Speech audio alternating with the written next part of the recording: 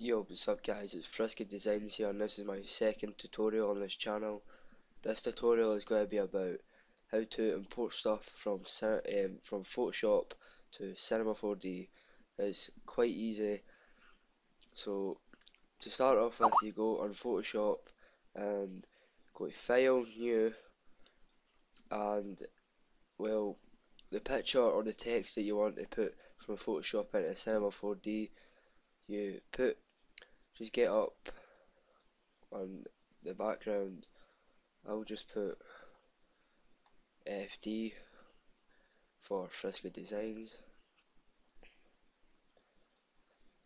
so like that, and part of the font is like these little lines that are around the text.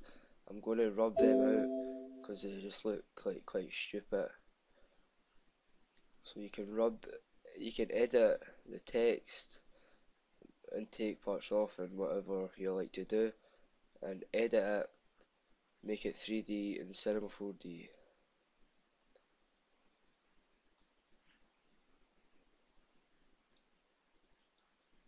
Crap. Yeah.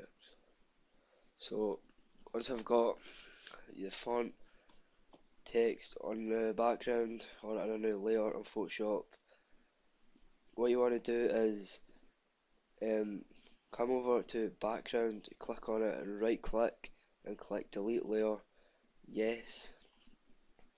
Then you should have like no background and just the text. You come over here to the little magic wand tool and you click on the magic wand tool and you click on the text that you're wanting to put into Cinema 4D, and it should look like this.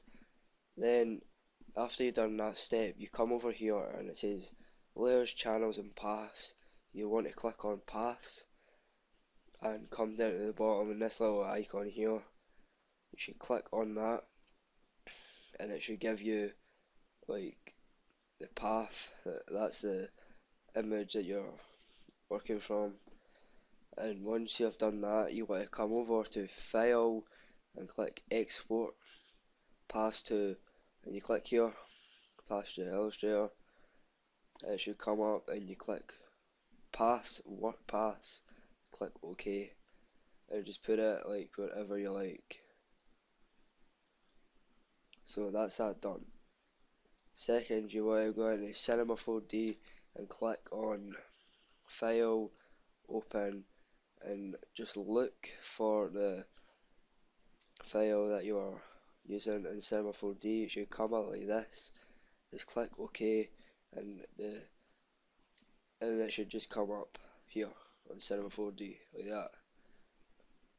If you want to know how you make it 3D, you just come over to the little box here, click on it and click Extrude NURBS, and click on it, and your text, you should just drag it up until the little arrow is pointing down, let it go, and they two should be like apart like that, and it should be 3D.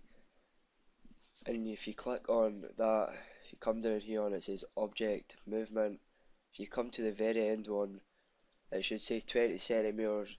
You can change that to about 80 centimeters, and the back should get thicker, so it should look like that. So that is all for today guys. I hope you like my new tutorial on how to get pictures and text from Photoshop to Cinema 4D. See you guys later.